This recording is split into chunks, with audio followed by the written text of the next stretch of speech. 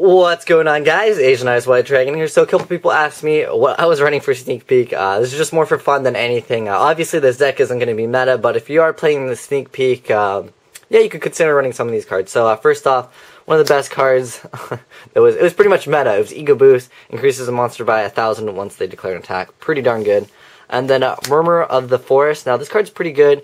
It's almost as good as Book. I mean, obviously Book's, quick play, plus you can target your monster, so it's more versatile. But Murmur of the Forest, it's just good to get it around, your opponent's monster's effect. Like, if you want to, summon Judgment Dragon, you just Book Moon that Stardust first, and then you'll be good.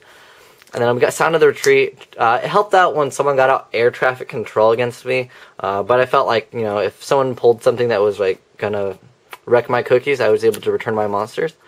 And then Heartfelt Appeal, okay, when you take, damage from a direct attack.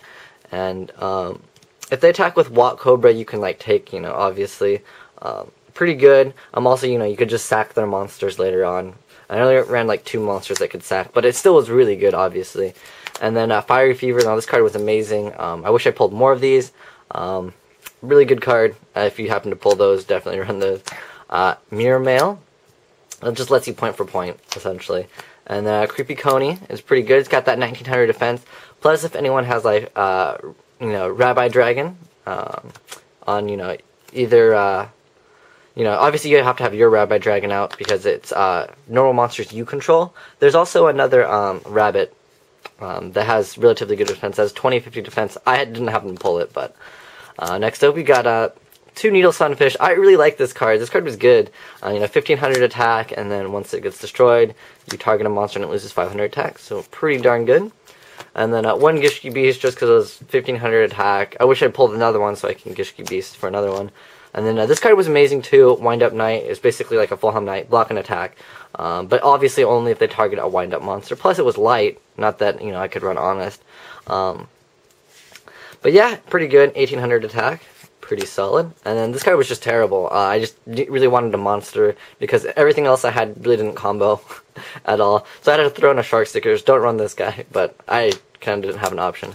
And then we got a Plasma Ball, and just attacks for 900 directly, and then it dies, but that's okay. I just figured, if I'm able to just attack directly, I can just finish some people off, because, King Cobra can help with that. And then 1 Rye Rider. I wish I got multiple of him. He's really good, because once their opponent gets that Rabbi Dragon, it's kind of over. So Rye Rider, pretty good. Obviously when it's destroyed, then that monster can attack. And then DD Telepon, just 1800 defense. No explanation for that. This card was pretty good too. It can be 1800 attack for 1 turn, or if I used that trap card I was talking about earlier, Sound of the Retreat, I can return him, then I can summon him again, he still becomes, that 1800 again. Pretty good. And then we got 2 Wat Cobras. I wish it was Wat King Cobra. But Wat Cobra, pretty good. I wish I did happen to get 3 out, only just pulled 2. But a pretty good card, attack directly, search out another Wat Cobra. Pretty nice. And then MVP definitely would be, one of them would be Laval Lancelord. Now I can steal their monster with the other trap, Heartfelt. And then, I could sack their monster for Laval, and he won't die. But he's 2100 attack. I can just normal summon him without any tributes. And he dies at the end of the turn, though. That's the downside. But he gets over a lot of stuff, so very, very helpful. And then last card, definitely number 1 MVP, Rabbi Dragon. It's pretty awesome. It's a rabbit, plus it's a dragon. Really cool card. Definitely really was meta. If you happen to get 2 of these, run 2.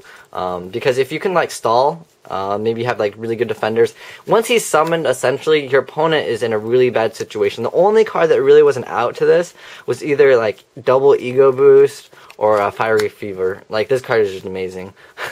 In Sneak Peek, obviously, not in, real meta, but this card might see some play. I think it's okay. It definitely has potential. But thanks for watching, guys. If you are playing Sneak Peek, yeah, these definitely run these. I don't know about Wat Cobras just because they're not the greatest, but I'd say if you happen to be playing Sneak Peek, I definitely would run those. Rye Rider's pretty good too. The Wind Up Knight is pretty good. Needle Sunfish was okay too.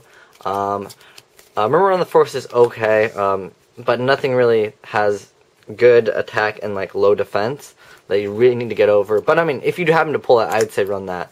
Another good card, Nino Sunfish. Honestly, this card was good. Yeah, but mostly those were the pretty best cards that I got. Ego Boost is obviously really good too. So yeah, if you pull any of these and you're trying to make a deck for Sneak Peek, you know, only Photon Shockwave cards, these are pretty much, you know, your options here. But I hope this helps you guys out and shows you some of the cards in Photon Shockwave. But thanks for watching, guys. Asian Eyes White Dragon, signing.